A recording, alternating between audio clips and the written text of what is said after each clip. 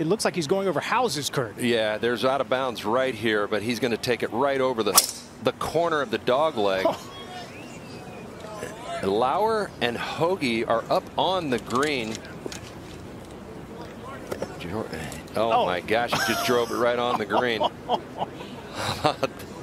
He's not going to be happy if he three putts after driving in the green. Yeah, that was a good looking stroke right there. Maybe that gets him turned around. He's had a lot of success around here. Thanks for watching the PGA Tour on YouTube. To watch more, click here, and to subscribe, click here.